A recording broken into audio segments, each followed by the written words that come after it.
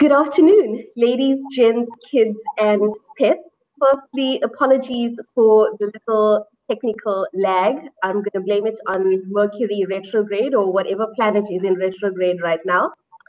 Welcome to our edition of the 100 Beautiful Things web series. My name is Nisha Maharaj, and I form part of the marketing team at the V&A Waterfront. Currently, I lead the business-to-business marketing strategy for the neighborhood. But every now and then, I have the opportunity to jump into a project that really talks to our ethos and philosophy as a waterfront neighborhood.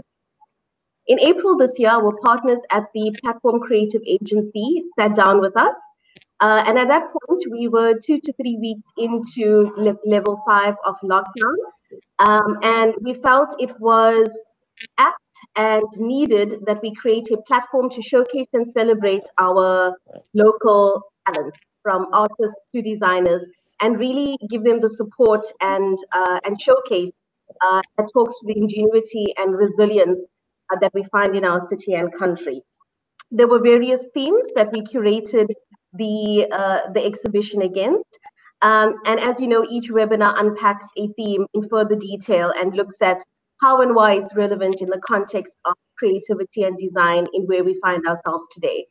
So today's episode talks to sustainable design and how sustainability linked with design has the power to create a better future, and how a design that is considerate can actually boost a healthy circular economy and have a positive impact on our environment and the communities around us. Before I introduce our speaker panel, just a few tips. I'm someone that talks with my hands, so please bear with me as I air control us through this discussion. There is a functionality that can allow for questions. So if you do have questions, pop into the text box, and we'll get to it within the discussion or at the end. And if you feel compelled to share quotes or tips from our speakers, please do so using the V&A Waterfront handle. That's at V&A Waterfront, V-A-N-D-A Waterfront, and hashtag 100 Beautiful Things. So without further ado, I'm going to get to our speaker introduction. And first up, we have Jasper Eales, co-founder of Sealand Gear and new dad. Congratulations, Jasper. Jasper's entrepreneurial spirit comes from his family, who have also built some legacy brands locally.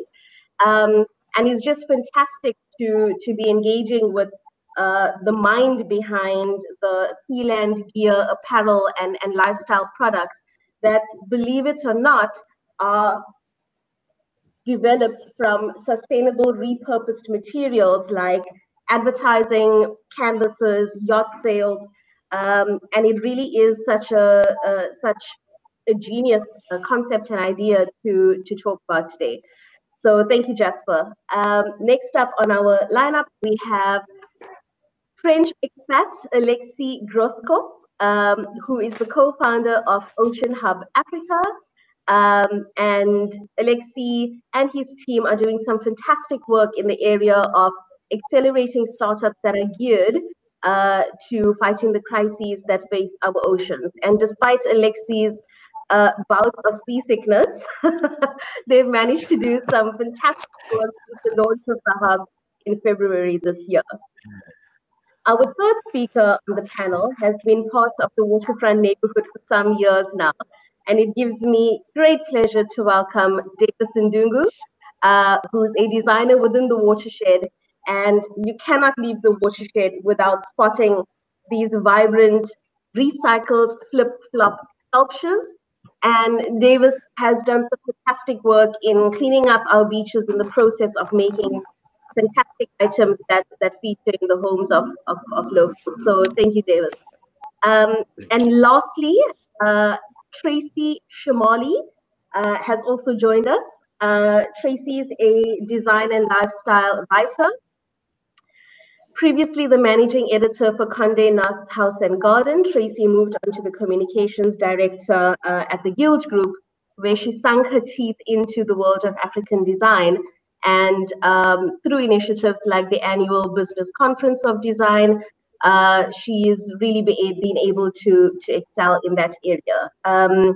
We're very grateful to have her back on our shores after writing from the Mexican borders around design.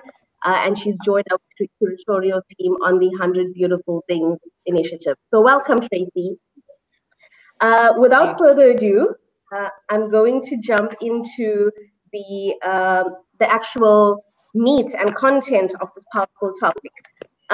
So firstly, Tracy, I think it would be good to just unpack, the link and connection between sustainability and design, and why we've highlighted that as a pillar of curation against the 100 Beautiful Things initiative. Mm-hmm. Well, thanks, Nisha. It's really been an honor to be involved in this initiative and to be able to write some of the stories around 100 Beautiful Things, and to see, like,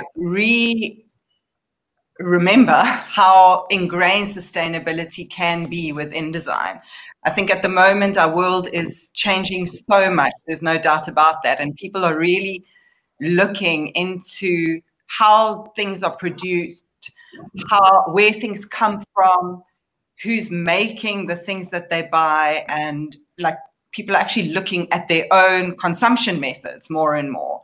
So where we used to think that it was cool to get things from overseas and get the latest thing every season off the shelf, it's now the coolest thing is to buy something that's local, something that's generally carefully handcrafted, something where you can actually trace back to the person who made it. There's a name attached to it very often even. So that's why I think almost all of the 100 Beautiful Things, you could say, have an element of sustainability in them, because they're all about South African creativity and innovation, and they're part of creating that circular economy in our country. But there are some things that I can name from the 100 Beautiful Things that are specifically related to Plastic-Free July, because that's kind of where we're at right now. And everyone can find these on the 100 Beautiful Things website for more details and the stories behind them. But there's the artwork of Mungeni Buthelezi. He paints with molten discarded plastic. And then there are the products by the joinery. They turn disused plastic into felt, which then becomes their material to make slippers, laundry baskets, really incredible products. And they've managed to keep 500,000 plastic bottles from landfill already. And then another incredible, I absolutely love it. And as soon as the watershed is open, everyone needs to go, if they haven't been, to see the color extravaganza chandeliers that are there. Yeah. These are these magnificent showstopper chandeliers made from repurposed detergent bottles and shampoo bottles, absolutely colorful, and made by our workshop, which is a social design initiative in Langa. So those are some, like, with plastic. But then I also loved writing about Katekani Moreku, who's a recent fashion graduate in Durban. He does these wraparound garments that are inspired by his Sepulana culture, where clothing is made from fabric offcuts and milli-meal packets and mismatched buttons, because that's what he finds. So it's not about creating new, it's about using what we already have to just think in a new way. So both Katekani and Jasper's Sealand gear won prizes last year in Twig's Sustainable Fashion Awards. Twig is TWYG, and it's an online platform that's promoting a sustainable way of living. And that was another one of our 100 Beautiful Things. And I think that there is a platform such as that that's really gaining a lot of traction in South Africa, shows that people are thinking more consciously about what they consume and are wanting that kind of information so that they can make better decisions. So you'll see from our three speakers now that there really is this movement towards being more conscious. Fantastic. Thank you, Tracy. And I think that's a great segue to my next question, which is directed at Jasper. One of the things we love about Sealand gear is the quality, the design, the aesthetic. And I wanted to get your view on, from a business point of view, sustainability as a core value of your brand. How has it impacted your business? And what are some of the things that you can share on that point? Thank you very much, Nisha. It's a pleasure to be with everybody today, and very much so to be part of the 100 Beautiful Things project. So sustainability is absolutely a key pillar within the Sealand brand, and it is something which is really in the DNA of our business. It's something which is in the driving seat of why we do the things we do and how we do them. I think it's really important in saying this is to explain why we are doing what we're doing, because it answers the question to a degree. And our company why is put in a way as to, we are here to protect the natural environment while uplifting our community through innovative design and creativity. And we like to look at using business as a vehicle to educate and how to inspire and to have a tangible impact on the environment as well as the individuals. And then, as Tracy spoke about, and how we can have an impact on the fashion industry or the design industry, and showing how sustainability, which I'll elaborate on what we refer to sustainability shortly, can do. But we're very much action-driven. We're conscious approach to social and environmental responsibility. And most importantly, we look at aspirational and innovative solutions, but use an educational voice to drive and improve on our process. So I think in saying that, it's important for me to just elaborate on when we refer to sustainability, what that means, because sustainability as a word is used a lot nowadays, and I think that sometimes it's misused. But in the Sealand brand and the Sealand language, sustainability, we refer to it as, there's two parts of it. One is a social responsibility, and the other is an environmental responsibility. And when we talk about our business and how we operate in a sustainable way, it's always factoring those two elements in.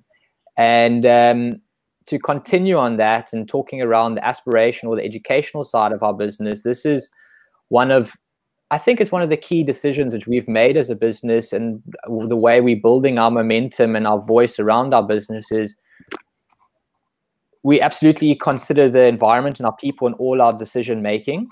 But it's very important that at the same time, in building a brand, we've wanted to have the aspirational component of what we do and how we do it, because our decision on doing that really allows us to reach more people and to inspire them in what we're doing, and showcase the beautiful things in which you can do and create from waste, as Tracy mentioned in Plastic Free July and the various other people in the panel here today.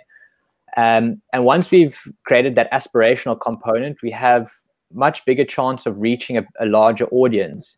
And once we've reached that audience with the aspirational brand, that's where we kick in our educational voice. And that is the way that the Sealand brand is managing to get our story out to more people. And that story is an informative story, which not only looks cool and has the aspirational component, but it really does educate as well. And I suppose that also talks to our affiliation with various groups such as the Beach Co-op, which is a partnership which Sealand has, and it really builds on the educational side of our business.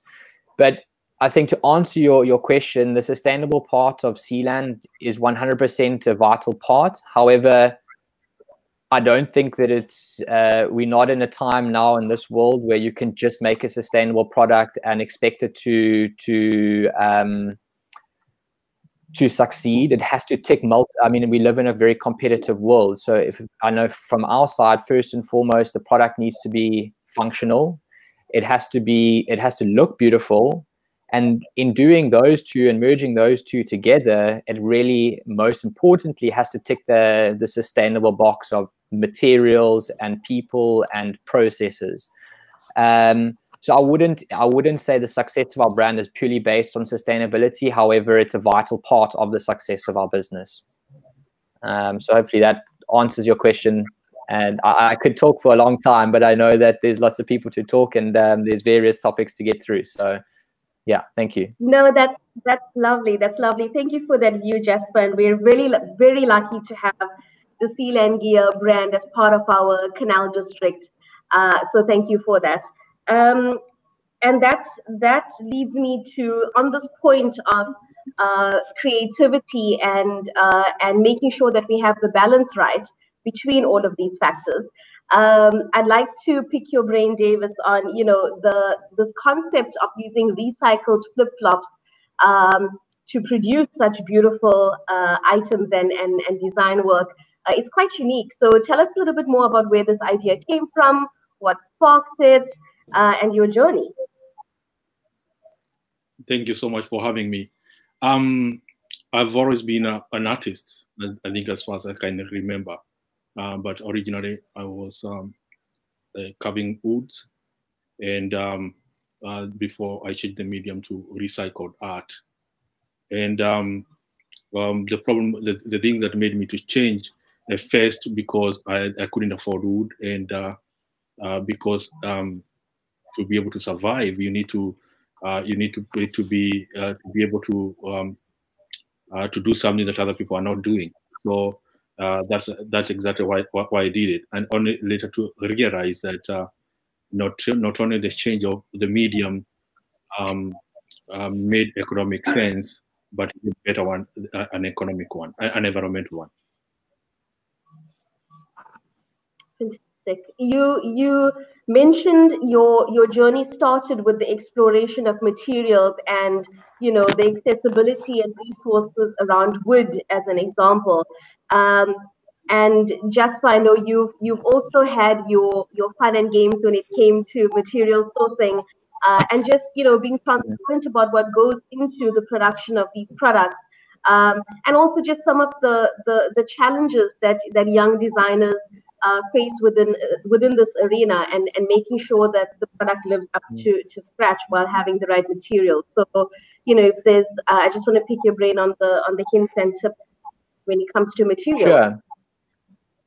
Sure. I think from a personal point of view, I've always looked further than just the normal material. It started before I was involved in Sealand, where I was actually building furniture, and I had all these offcuts of timber and metal and so on. And I started to see characters of sculptures in the waste material. And what I started to do then was create these little sculptures made from all the offcuts. And the message in that is really that it made me look at waste through a different lens. And from that moment on, wherever I was going, when I saw rubbish or waste, I wouldn't see it as rubbish or waste with no value. I would see it as, whether it's an arm for one of my sculptures, or an eye, or an old paintbrush being the hair of a little figurine or something like that. And it really just changed my whole perception on waste. And what happened and where that led to was me meeting my business partner and the co-founder of Sealand, Mike. And Mike was he was making bags out of old yacht sails at a time, which had a very nautical feel. And we came together in ideas of how we perceived waste and what we could do with waste, and the opportunity for a revitalized brand. And we joined forces at that time, and that's when Sealand launched. And we launched it at the beginning of 2016. 2015, we spent a lot of time just working on the brand and getting it all ready. But the journey which we've gone through now has been an incredible journey in terms of how one perceives waste, and how one sources waste, and how one processes waste. And we refer to it as waste because essentially it is waste, and there's so many different forms of waste in which falls under our waste category. We work with old yacht sails, where a sail has sailed around the world and it's then been damaged or replaced. We work with offcuts or end of roll of new yacht sail, where a yacht sail manufacturer will be building new sails, and then that there will be a leftover couple meters or offcuts. So we work with that. So we work with used material, offcuts and B grade material, end of roll material, and so it comes in various forms. And from our brand, we're looking at how do we look at scaling something which is traditionally seen as very craft. Upcycling as a process it's very seldom done on a volume-based scale. So those are the challenges which as a business we face, and how do we very importantly stay authentic and true to the roots of our brand, and that is working with waste material. So we've also started to experiment with recycled material, similarly to what Tracy spoke around the joinery and the girls working with old plastic bottles into felt. We've worked with material which combines old plastic bottles and upcycled cotton waste and blended into new materials. But I would like to talk about one particular project in general, which is through it's a program called Green Cape and WISP. And what they do is they link industries with waste with people who can utilize the waste. So we have a strategic partnership, which we refer to as a waste management solution, which we offer, where Scan Displays is a local company that does advertising billboards for the convention center and various other events. After that event, that advertising banner is redundant. So what we do then is we take those banners off their hands and we use that and build it into our product. We do the same with companies like Vans, the shoe company, who also do a lot of advertising and banners. And we work with them and develop bespoke products, as well as integrate the materials into our own products. So, yeah, I think that it's always, I think also just one last thing on that is when sourcing material in a sustainable way, there's no easy solution. So one needs to forget about thinking that building a brand or a business which uses sustainable material is easy. It's not easy, and it does cost more. However, it's so rewarding. And as long as you can justify why you're doing it from a sustainable perspective, so in our side, it's environment and people consideration, it's important to acknowledge that there could be multiple angles or decisions or routes you could go. But as long as you can decide this is the right one and justify it from your environmental and people's perspective, then it's the right decision to go with. And that's the kind of the way which we've decided to move as a business. And therefore, we have an answer or a reason as to why we're working with B-grade material or used material or so on. But our material is what makes our products and our brand unique. So yeah, thanks. That is certainly the case. Thanks, Jasper. And one of the things I'm hearing you say is that it really is about connecting the dots and not the concept of each man is on his own island, but rather engaging with people and companies within the industry that can collectively look at how we can tackle this pool of materials, which brings me to my next point, Lexi. It can be intimidating for a young business owner to embark on this journey. And from the startups that you guys have been working with, what are some of the things that can offer as an advisory to this when we talk repurposed materials, plastic, the whole world of that you're unpacking with your cohort? Just some insight there would be great. So you say it seems it appears daunting for some of them. There's a couple of things that I want to speak about. Speaking back to what Tracy said earlier, sustainable development as a company strategy or a pillar within the company's development used to be a competitive advantage, and now it's becoming a standard. So if you do not want to take that into account, you not being progressive, you being very old school, and it's a stance, but it's not something that will see your business prosper in the longer run. Most likely not. There's also a new definition of progress, right? We used to think of progress as economic value and social development. Now it's economic value, social development within the finite ecosystem that we thrive in and we live in. So these are the environmental impact and sustainable development for new businesses is becoming essential to their strategy, and it's no longer a competitive advantage, as I was saying. So that's when you're structured. Now, if you talk about profitability, well, profitability is cost minus it's revenue minus cost. So you need to look into where you apply your margin. Who are your target? You can choose to do higher volume, lower margins, or higher margins and lower volumes. So for higher margins, lower volume, you need to target a particular class of people that can afford nicer design, better quality, and things like that. And so you need to be more wary of the type of waste that you're taking into your repurposing designs and whatnot. And if you want to do obviously the larger volumes and the lower margin, you need to look into reducing the costs in the first place. So for this, you will need to look into waste products that you don't have to process too much in order to make your new products. So it's sort of basic stuff that you have to do, around profit, understanding profit and your positioning on the market, right? And find funding from there, because obviously all the small businesses that come to us, and in general, always looking to get a bit of funding to get a push. I guess it does not really come anymore in the form of grant funding. A lot of people have come to us saying, hey, we're doing this thing which got an environmental impact. Do you think we can get some philanthropic money or grant money or any type of support like this? It's no longer really the case, because again, sustainable development is now becoming a standard.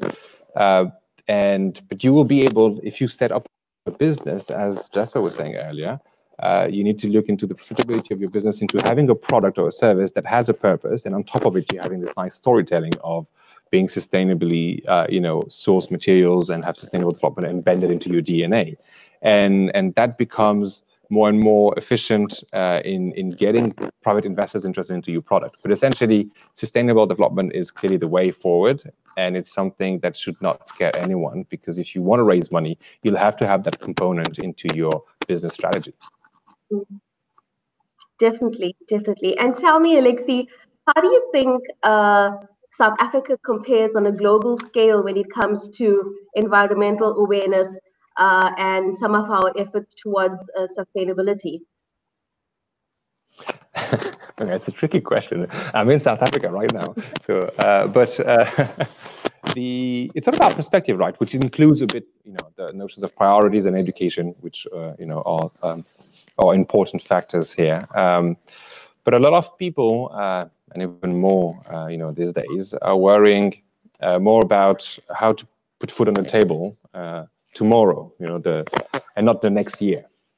And that's worrying in a sense, but it's understandable. It's worrying because by doing so, you can trap yourself into a vicious circle where you keep on having to adjust and thereby worry about the tomorrow again and again, and never really see much further ahead.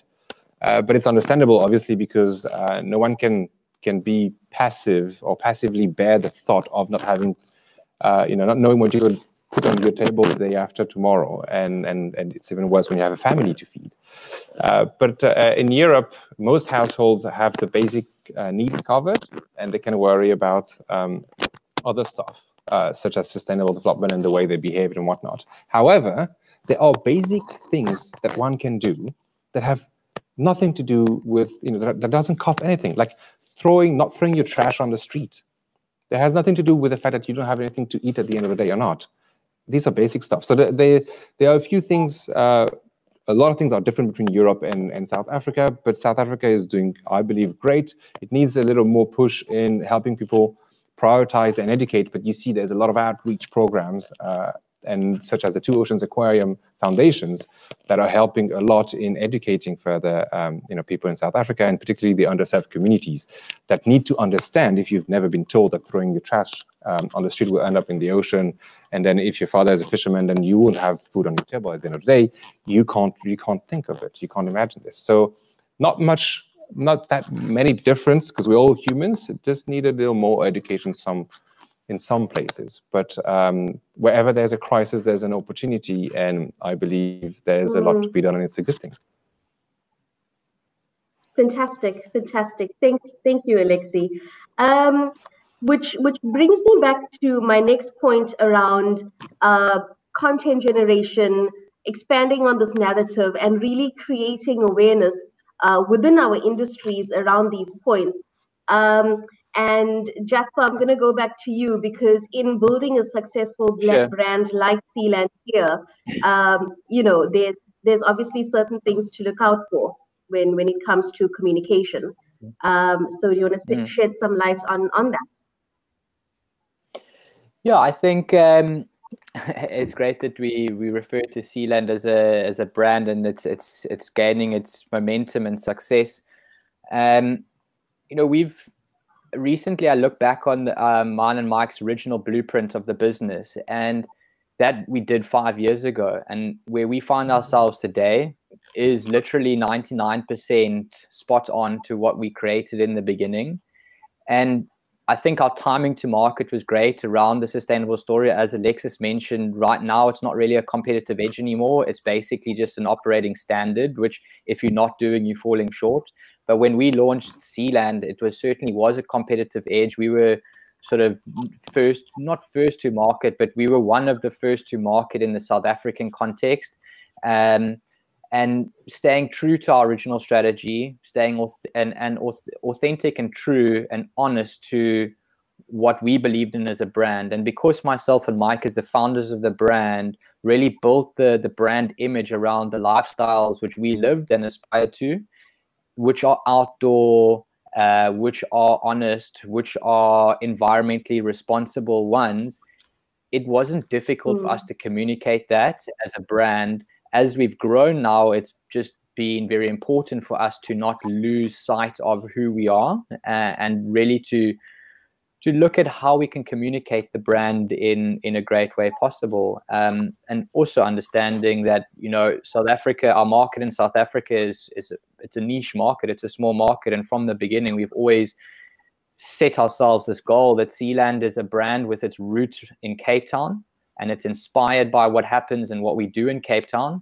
However, we want to build a global brand. And it's amazing to see how it's going and how we're making tracks, and we featured and represented in global retail outlets like Selfridges and Mr. Porter and Liberty and the likes. And last year, we had the beauty of opening up our own flagship experience store, which is part of the Waterfront precinct in a relatively new area called Dock Road Junction, which connects the city to the V&A Waterfront.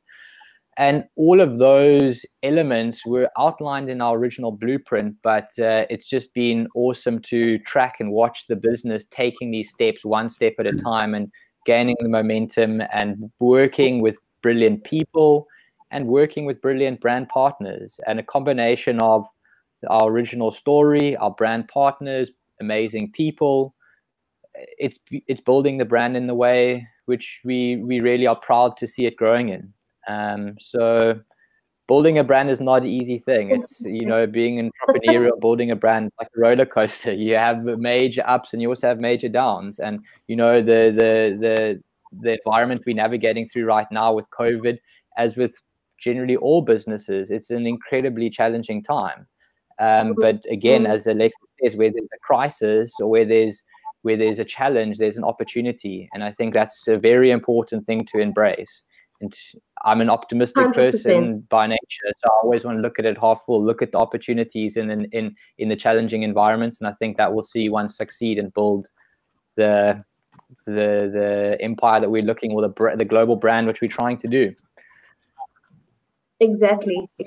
And what I love about what you've mentioned is this, trial and error, building yourself up. And Davis, I want to expand on your story a little, because, I think going back to Alexi's point around having the resources and having accessibility to a network is one thing.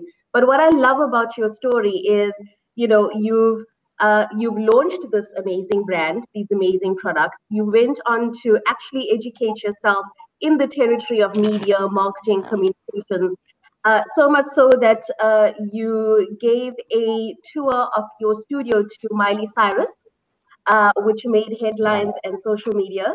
And that didn't take, an executive MBA, or, you've had your barriers to the industry. So I'd like to unpack, some of the things that, that always stayed at the top of your mind when building this brand? And, you know, just from a mentorship perspective, what advice can you offer to our young designers out there?